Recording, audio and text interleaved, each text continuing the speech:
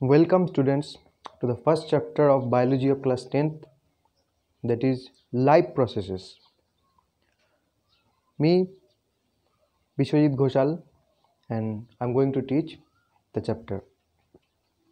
So before starting any topic or any chapter, we should know what are the importance of studying. कोई भी चीज़ हम लोग जानेंगे पढ़ेंगे उसके पीछे कुछ रीज़न होता है, पढ़ के होगा क्या बाद में। अगर बिना जाने हम लोग पढ़ेंगे तो सब्जेक्ट में इंटरेस्ट हम लोगों को नहीं आएगा। ओके, तो कोई भी चीज़ पढ़ रहे उसके पीछे एक वाई व्हाट एक क्वेश्चन लगाना पड़ेगा, क्वेश्चन मार्क से स्टार्ट करना पड़ेगा कि पहला बात है कि ये चीज़ पढ़ के हमको क्या फ़ायदा होगा। एग्ज़ाम में फ़ायदा होगा तो है ही। अब लाइफ प्रोसेस जो है होता क्या है, लाइफ प्रोसेस पढ़ के होगा क्या। Starting from birth to death, जन्म से लेके स्टार्ट करके मृत्यु तक हर एक एक्टिविटी जो लाइफ को ज़िंदा रहने के लिए हेल्प करता है वो सबको इकट्ठा कहा जाता है लाइफ प्रोसेसेस। ओके, तो इसलिए हम लोगों को ये सारे प्रोसेस के बारे में जानना ज़रूरी है, क्योंकि ये फिजियोलॉजी बायोलॉजी का मेन क्लासिकल डिवीजन होता है, zoology, botany and physiology. Physiology deals with the internal activities और functions of bodies of plants and animals. Okay, तो फिजियोलॉजी का एक चैप्टर है ये life process. So let's start. First will know what is life. Life process तो ठीक है, लेकिन पहले ये ज़िंदगी क्या होता है, लाइफ क्या होता है, जीवन क्या होता है, उसके बारे में जानते हैं। Life is nothing but a form of energy which is represented by various activities and differentiate living being from non-living ones। तो लाइफ क्या है, लाइफ एक एनर्जी का फॉर्म है, just like heat and electricity. Life को represent कौन करता है, कुछ एक्टिविटीज़। इसके बारे में हम लोग इस चैप्टर में डिटेल स्टडी करेंगे, कौन सा एक्टिविटीज़ लाइफ को रिप्रेजेंट करता है। और लाइफ वो चीज़ होता है जो कि एक लिविंग बीइंग को एक नॉन लिविंग बीइंग से डिस्टिंग्विश करता है, सेपरेट करते हैं। Okay, now the next question arise, which activities make living things different from non living things. वो क्या क्या फिनोमेना होता है, क्या क्या घटनाएं होता है एक लाइफ के साथ कि जो देख के हम लोग, जो ऑब्जर्व करके हम लोग बता सकते हैं कि ये नॉन लिविंग थिंग से अलग है। ओके, अगर तुम लोगों को पूछा जाए वो क्या क्या चीज़ है तुम जिसको देख के बता सकते हो कि कोई एक लिविंग थिंग है और एक नॉन लिविंग थिंग है। ओके, तो कोई बोलेगा कि सर मूवमेंट, कोई चीज़ चल रहा है उसको देख के हम लोग बता सकते हैं कि लिविंग है नॉन लिविंग थिंग। तो मैं बोलूँगा तो जो पंखा जो घूमता है या रोबोट अपने आप चल सकता है, गाड़ी जो चल रहा है वो भी तो मूव कर रहा है, तो क्या लिविंग थिंग है, वो क्या नॉन लिविंग थिंग नहीं है। तो फिर उसमें बात आ जाएगा कि नहीं, जो मूवमेंट होता है लिविंग थिंग वो खुद से क्या सेल्फ इनिशिएटेड मूवमेंट होता है। ओके, और मूवमेंट से बाहर से ही नहीं होता है, अंदर से होता है, मॉलिक्यूलर मूवमेंट भी होता है। हम लोगों का हर एक कोश में, हर एक सेल्स के अंदर मॉलिक्यूल्स एक जगह से दूसरी जगह में मूव कर सकता है। ओके, अभी जो पंखा चल रही है खुद से मूव, सेल्फ इनिशिएटेड मूवमेंट उसका नहीं है। ये क्या कर रहा है, इसको इलेक्ट्रिसिटी दे रहा है, तो यहाँ पे इलेक्ट्रिकल एनर्जी जो है पहले मैकेनिकल एनर्जी, उसके बाद काइनेटिक एनर्जी में कन्वर्ट हो रहा है। कोई बोलेगा कि सर ग्रोथ देख के हम लोग समझ सकते हैं कि ये लिविंग बीइंग है। ओके, ये पेड़ पौधा जो होता है ये बड़े होता है, हम लोग भी छोटे थे, हाँ, जब हम क्लास नर्सरी में पढ़ते थे तो हम इतने सा थे, तो हम क्लास 10 में आ गए, हम बड़े हो गए, साइज शेप में बॉडी का बढ़ोतरी हुआ है। तो growth is one of the phenomena of life. Okay, तो मैं बोलूँगा तो ग्रोथ तो नेचर में नॉन लिविंग थिंग में भी देखने को मिल रहा है।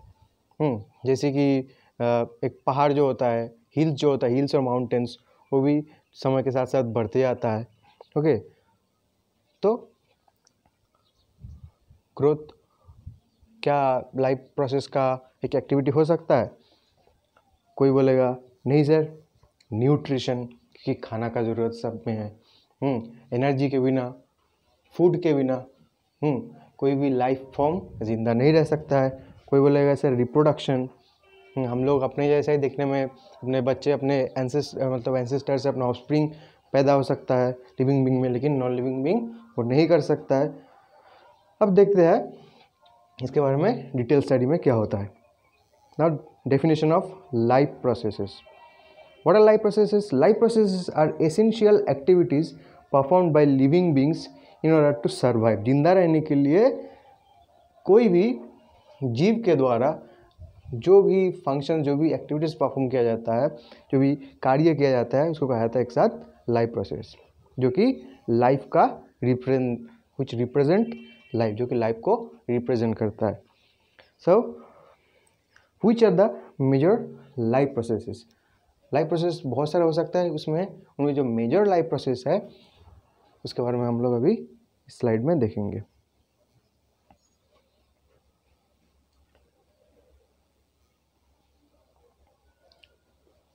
Now we can remember the names of major life process by mnemonics. Mnemonics क्या होता है?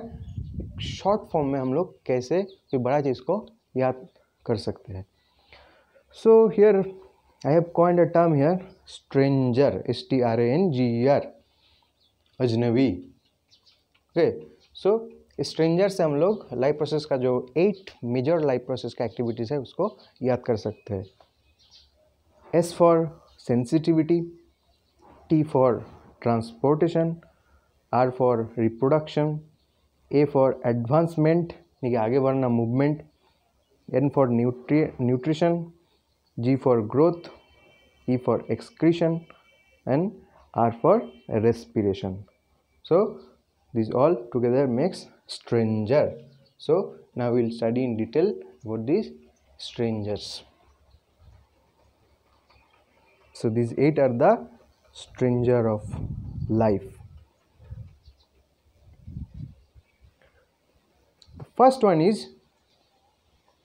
most important one, that is nutrition. तो वहाँ पे आप स्ट्रेंजर को भूल जाते हैं। अब अगर हम लोग देखें कौन सा लाइफ प्रोसेस में जो अलग अलग एक्टिविटीज़ होता है, सिक्वेंशियली कौन से किसके बाद कौन आता है, कौन सा सबसे ज़्यादा इम्पोर्टेंट है।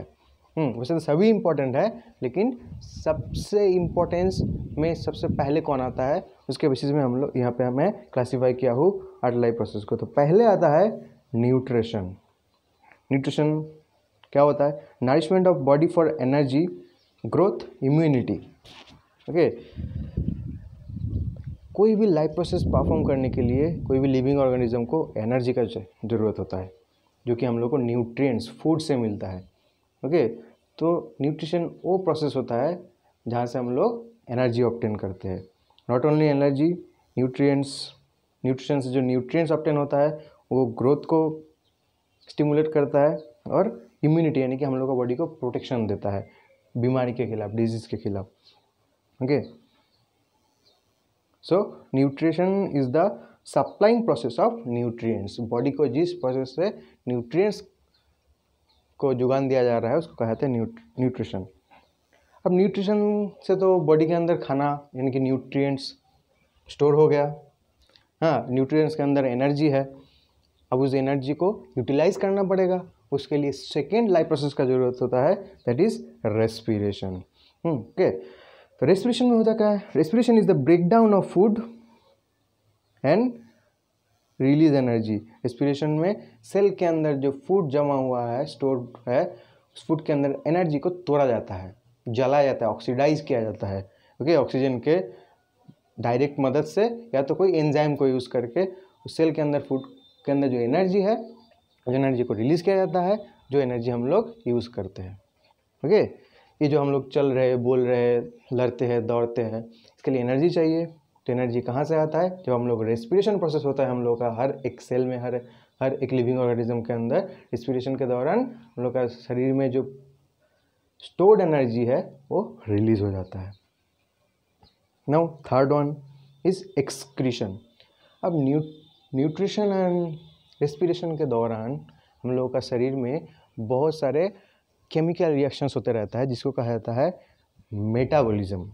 ओके, अभी metabolism can give rise few essential products for body as well as few harmful waste product also. Okay, अब घर के अंदर अगर तुम कुछ दिन रहोगे, घर से बाहर नहीं जाओगे, तो जो भी खाओगे पियोगे, खाना का छिलका प्लास्टिक घर में ही फेंकोगे। ओके, तो घर गंदा होगा, तो घर के लिए हार्मफुल है, हानिकारक है। तो घर से उस सब चीज़ को, खराब चीज़ को, वेस्ट मटेरियल को बाहर फेंकना है। हम लोगों का सेल के अंदर भी, शरीर के अंदर भी वही होता है। ओके, लाइफ प्रोसेस के दौरान बहुत सारे harmful metabolic waste product produce होता है, जिसको बॉडी से रिमूव करना पड़ता है। इस प्रोसेस को कहा जाता है excretion. Fourth one is transportation. अब न्यूट्रिशन, रेस्पिरेशन और एक्सक्रीशन के लिए मटेरियल को बॉडी का एक जगह से दूसरी जगह में पहुंचाना ज़रूरत होता है। ओके, जैसे कि न्यूट्रिएंट्स को हर एक सेल में डिलीवरी देना होता है। रेस्पिरेशन के समय गैस को, ऑक्सीजन को हर एक सेल में ले जाना पड़ता है। हर एक सेल में जो कार्बन डाइऑक्साइड प्रोड्यूस होता है उसको बॉडी से बाहर भेजने के लिए एक जगह से दूसरी जगह में ले जाना पड़ता है। एक्सक्रीशन के लिए वेस्ट कलेक्ट करना पड़ता है। ये तीनों जो प्रोसेस है, पहला न्यूट्रिशन, रेस्पिरेशन, एक्सक्रीशन के दौरान ये प्रोसेस को कंप्लीट करने के लिए हम लोगों को चौथा लाइफ प्रोसेस फॉलो करना पड़ता है, दैट इज ट्रांसपोर्टेशन। यानी कि बॉडी के अंदर जो सर्कुलेशन, बॉडी के अंदर जो मटेरियल्स का मूवमेंट एक जगह से दूसरी जगह में। Fifth one is sensitivity. अब ये सारी चीज़ बेकार हो जाएगा अगर हम लोग का शरीर का अंदर इंटरनल एनवायरनमेंट और एक्सटर्नल एनवायरनमेंट को सेंस नहीं कर पाएंगे। यानी कि बॉडी के अंदर क्या हलचल हो रहा है, बॉडी से बाहर क्या हलचल हो रहा है। Okay, if we are unable to coordinate with the internal and external environment, then it will be a great failure for your body. Okay, that's why sensitivity is needed. Sensitivity. तो sensitivity को हम लोग कहते हैं control and coordination. इससे क्या होता है, सेंसेशन, रिस्पॉन्स अगेंस्ट स्टिमुलस। यानी कि शरीर के अंदर, शरीर के बाहर जो भी चेंजेस हो रहा है, उस चेंजेस को महसूस करना को कहा जाता है रेस्पॉन्स। और स्टिमुलस क्या होता है, स्टिमुलस यानी कि जो चेंजेस हो रहा है, the changes which are occurring continuously inside and outside our body. तो स्टिमुलस एक सिग्नल का काम करता है। ओके, जैसे कि हम लोग को भूख लगता है, ये एक स्टिमुलस है। स्टिमुलस के अगेंस्ट में हम लोग रेस्पॉन्स क्या करेंगे, जैसे हम लोग महसूस कर पाएंगे कि हमको मेरा स्टमक खाली हो गया है, मुझे भूख लगा है, तो हम लोग खाना खाएंगे। ओके, तो this is kind of response against stimulus. अब खाना खाते खाते पेट भर गया, उसके बाद खाना नहीं खाएंगे ना, खाना खाना बंद कर देंगे। Okay, that is also one kind of response. तो सेंसेशन बहुत ही जरूरी है। Now sixth one, reproduction means producing of own kind. अगर हम लोग खुद के जैसा इंडिविजुअल्स प्रोड्यूस नहीं करेंगे, यानी कि अपना पीढ़ी को आगे नहीं बढ़ाएंगे, तो जो पर्टिकुलर स्पीसीज है, पर्टिकुलर ऑर्गेनिज्म का जो रेस है, वहीं पे ख़त्म हो जाएगा। ओके, तो एक पर्टिकुलर ऑर्गेनिज्म का स्पीसीज को, रेस को आगे बढ़ाने के लिए रिप्रोडक्शन बहुत ही इंपॉर्टेंट है। Growth, next one is growth और डेवलपमेंट।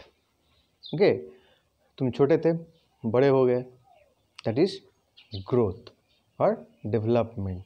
ओके, पहले इमैच्योर थे, अभी मैच्योर हो गए, दैट इज कॉल्ड डेवलपमेंट।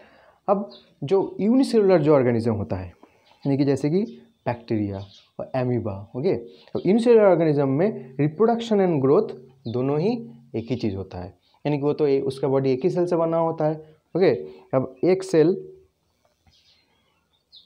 उसका बॉडी का एक सेल डिवाइड होके बनाएगा दो सेल, यानी कि इसका सेल का जो ग्रोथ होने का समय जो है, डेवलपमेंट जो हुआ, मतलब ये एक सेल बन के दो सेल बना। एक एमीबा था, एक एमीबा डिवाइड होके दो एमीबा बन गया। तो ये रिप्रोडक्शन भी हुआ, ग्रोथ भी हुआ। ओके, तो इसलिए जो यूनिसेलुलर ऑर्गेनिज्म है, उन लोगों में रिप्रोडक्शन और ग्रोथ सेम है, बट हम लोगों में, लेकिन मल्टीसेलुलर ऑर्गेनिज्म में रिप्रोडक्शन और ग्रोथ तो अलग अलग फेनोमेना है। उसको कहा जाता है म्यूचुअली एक्सक्लूसिव। मल्टीसेलुलर ऑर्गेनिज्म में जो रिप्रोडक्शन एंड ग्रोथ है दे आर म्यूचुअली एक्सक्लूसिव, यानी कि दोनों अलग अलग समय पे होता है। ओके, और जो यूनिसेलुलर ऑर्गेनिज्म है उन लोगों में ग्रोथ एंड रिप्रोडक्शन ये दोनों म्यूचुअली इंक्लूसिव और इनएक्सक्लूसिव, यानी कि ग्रोथ और रिप्रोडक्शन दोनों अलग अलग फिनोमेना नहीं है, दोनों एक ही चीज़ है। लास्ट वन इज एडवांसमेंट और मूवमेंट। ओके, मूवमेंट क्या होता है? Locomotion and movement in order to search food partner और शेल्टर, खाना ढूंढने के लिए, पार्टनर यानी कि मीटिंग पार्टनर ढूंढने के लिए, हाँ, रहने का जगह ढूंढने के लिए। हर एक ऑर्गेनिज्म एक जगह से दूसरी जगह में मूव कर सकते हैं, उसको कहा जाता है लोकोमोशन। ओके, या तो कोई कोई ऑर्गेनिज्म में चेंज ऑफ पोजीशन नहीं होता है, एक ही जगह में खड़े होके मूव होता है। जैसे हम लोग एक ही जगह में खड़ा होकर अगर सर हिला रहे हैं तो भी एक तरह का मूवमेंट हो गया। जो प्लांट्स में फोटोट्रॉपिक मूवमेंट देखने को मिलता है, यानी कि प्लांट्स जो अपना ब्रांचेस है उसको लाइट की ओर बढ़ा देता है, वो भी एक तरह का मूवमेंट होता है। ठीक है, तो सो fulfil in order to fulfil the requirement of life, movement, locomotion और advancement occurs by the organisms.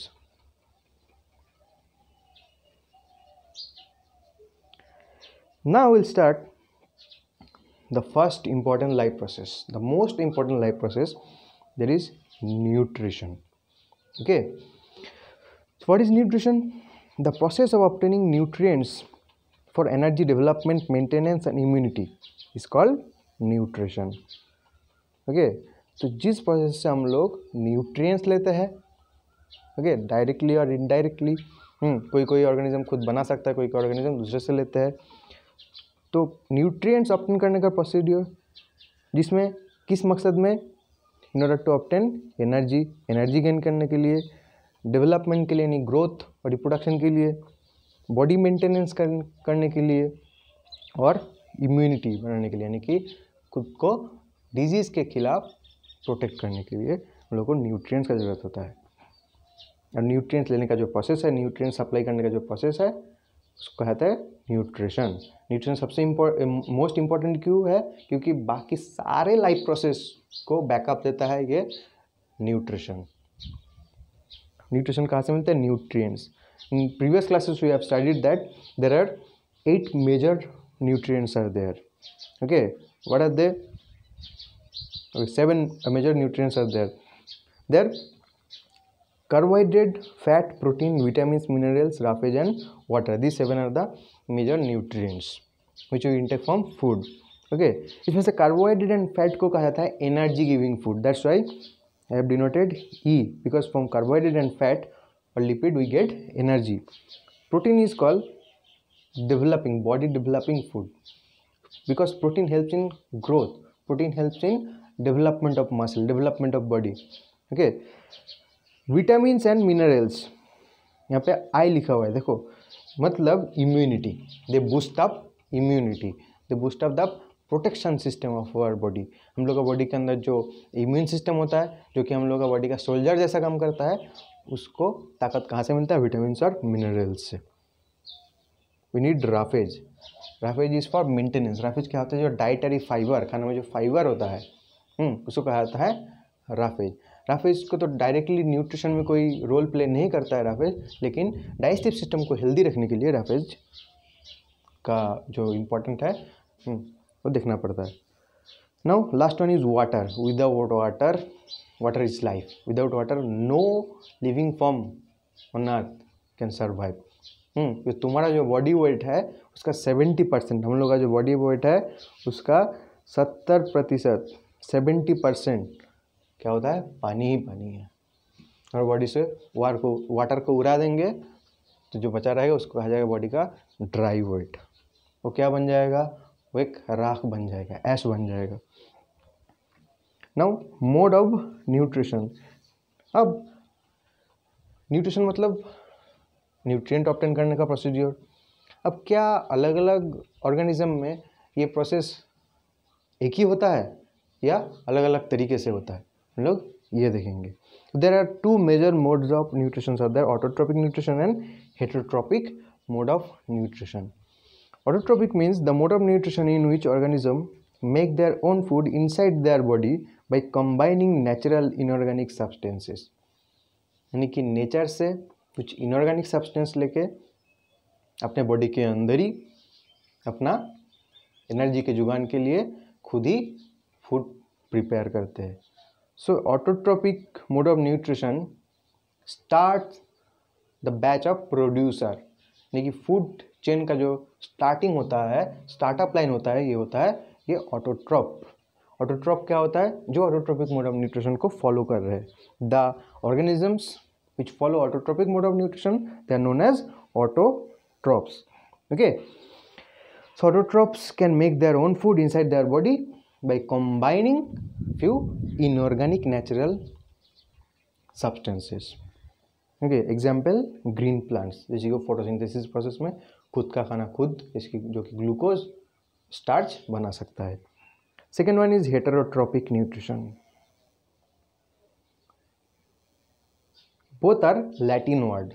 Auto मतलब ओन सेल्फ, ट्रोपोस या ट्रॉप मतलब टू ऑब्टेन फूड. ओके, तो ऑटो मीन्स जो खुद से फूड ऑब्टेन करता है, खुद से खाना बना सकता है. Hetero means from other. Okay, और trophs means to obtain food, जो दूसरे से, जो दूसरे ऑर्गेनिज्म के से डिपेंडेंट है, दूसरे से अपना खाना डायरेक्टली और इनडायरेक्टली ऑब्टेन करता है. Kind of nutrition in which organism do not possess the ability to synthesize their own food. ये खुद का खाना खुद बना नहीं सकते. That's why they are dependent on autotrophs. को कहीं ना कहीं autotrophs के ऊपर डिपेंडेंट है, either directly or indirectly. Example animals, fungus. We are the example of autotrophs. क्योंकि हम लोग खुद का खाना खुद नहीं बना सकते हैं, हम लोग प्लांट से या दूसरा कोई एनिमल को मार के अपना भोजन जो है, अपना न्यूट्रिएंट्स अवेल कराते हैं. Now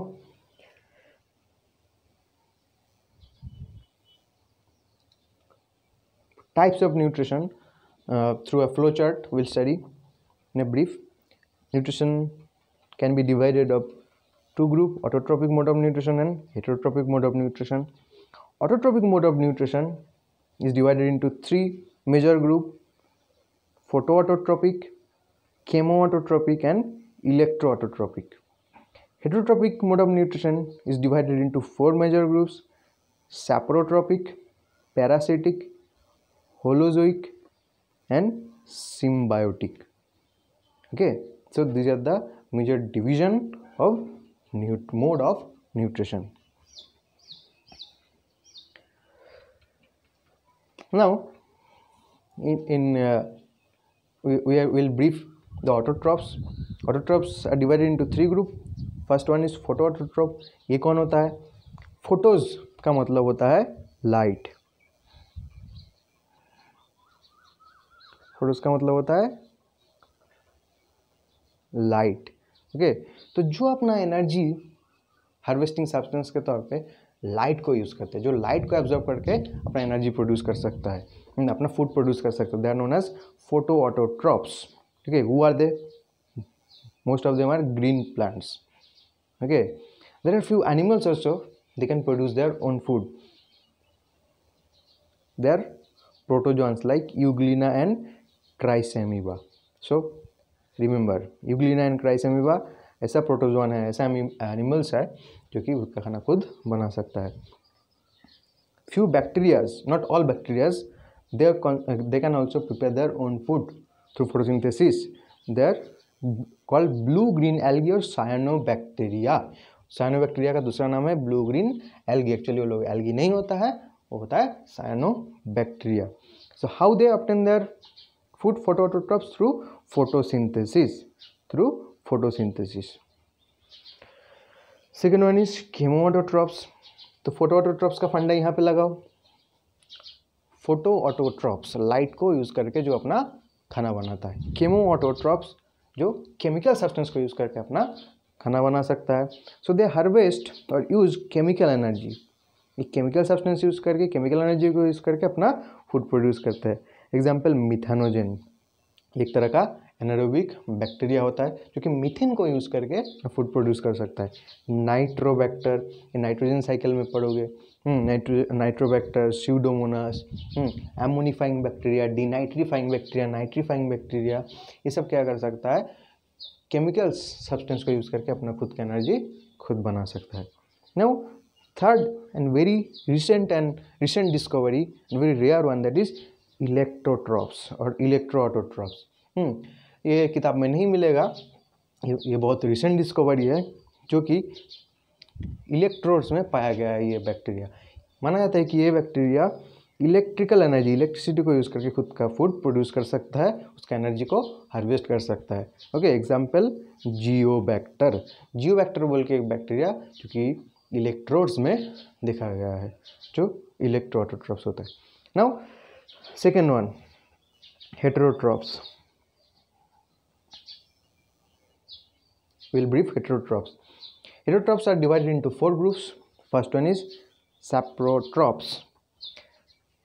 Again in Latin, sapros का मतलब होता है सड़ा हुआ, rotten. Trophs मतलब to feed or to obtain food. जो सड़ा हुआ चीज़ से अपना खाना, अपना न्यूट्रिएंट्स ऑब्टेन करते हैं। Feed on dead and decaying organic matter, लेकिन मरा हुआ, सड़ा हुआ जो प्लांट और एनिमल बॉडी है, कि प्लांट या एनिमल का जो वेस्ट प्रोडक्ट है उसी से ये अपना खाना ऑब्टेन कर सकता है। One of the important characteristics of saprotrophs, digestion occurs outside the body.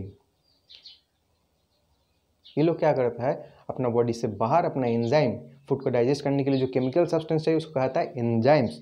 सो अपने एंजाइम्स को बॉडी से बाहर सीक्रेट कर देता है फूड के ऊपर, और फूड को एंजाइम क्या करता है, तोड़ देता है, ब्रेक डाउन कर देता है। अब simplified food, broken down food को ये एब्जॉर्ब कर लेता है।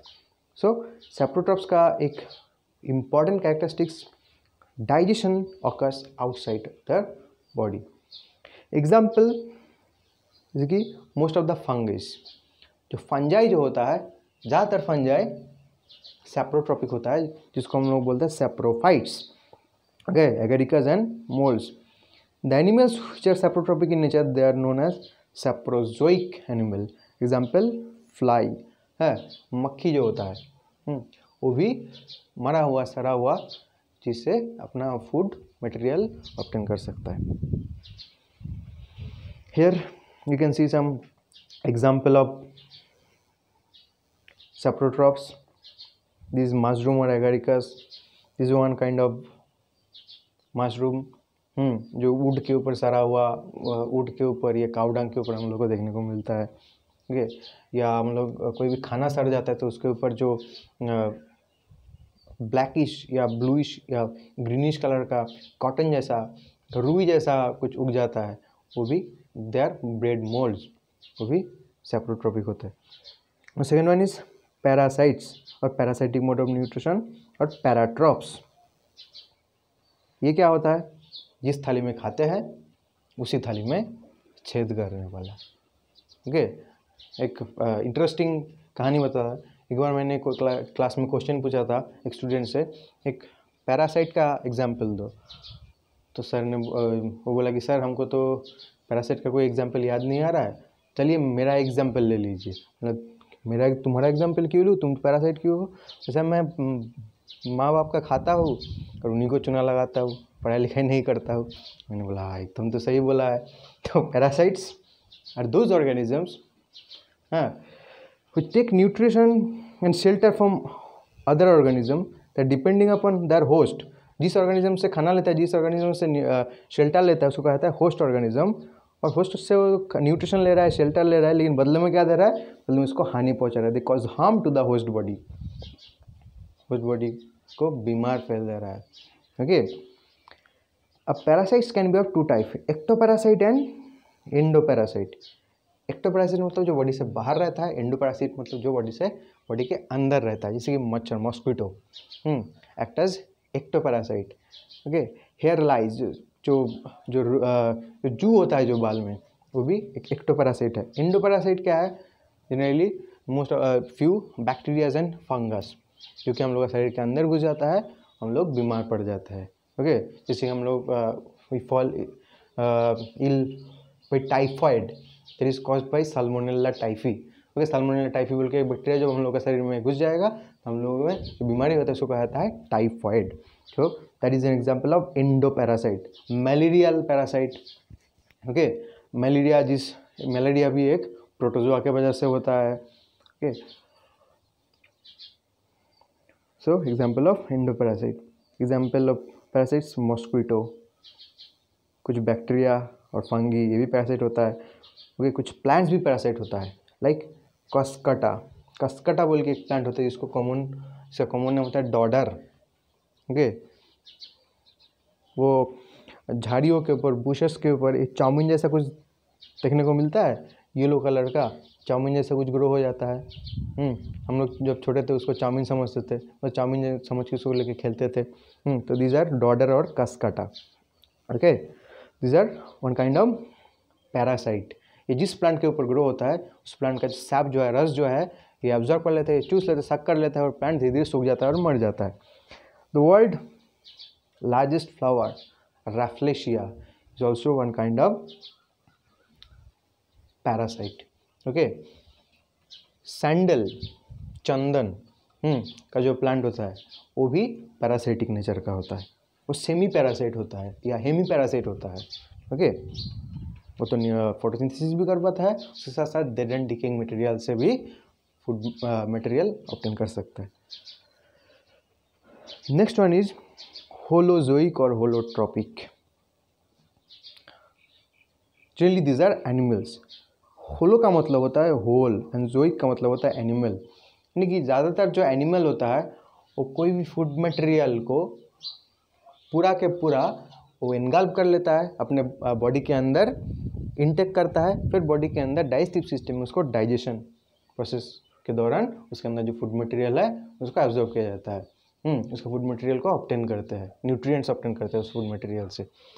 So seen in animals generally digestion inside digestive system.